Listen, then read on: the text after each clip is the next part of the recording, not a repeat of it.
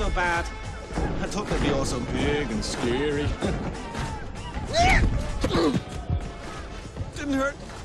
I hope this is a good idea. They must hate the royal family. No, they'll respect your courage at showing up here. Besides, they don't hold grudges. They're bigger than that. Prince Charmont, what are you doing here? No grudges, eh? Well, I thought that maybe this would be a good time to possibly have a little heart-to-heart. But now I'm thinking maybe I should just come back when there's been a little less drinking. He's here as a friend to hear your complaints.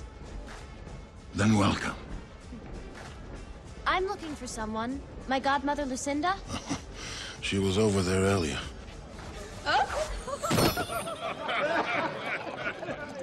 Thank you. I'll be right back. What? What?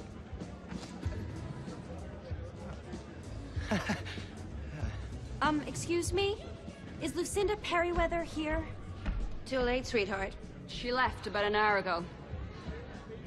Do you know where I can find her? Last I heard, she was somewhere living in Lamia. Do you know where the bathroom is?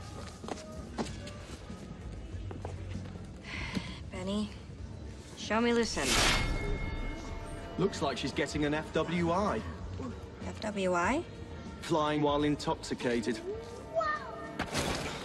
She could be anywhere. Ow! Sorry. I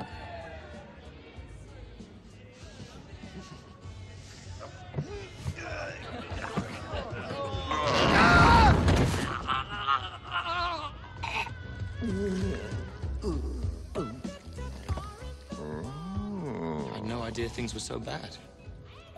I promise, first thing after my coronation, I'll help you buy your farms back. I'll hold you to that. I'm sorry to interrupt. No problem, we were done. That's a fine young man you have here.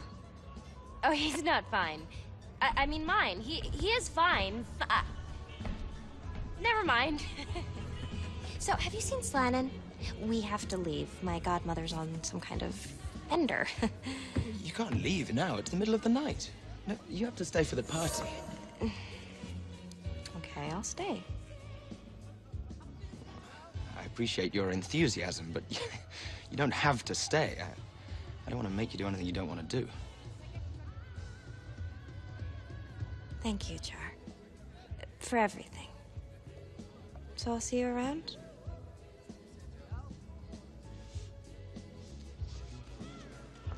But I wish you would stay.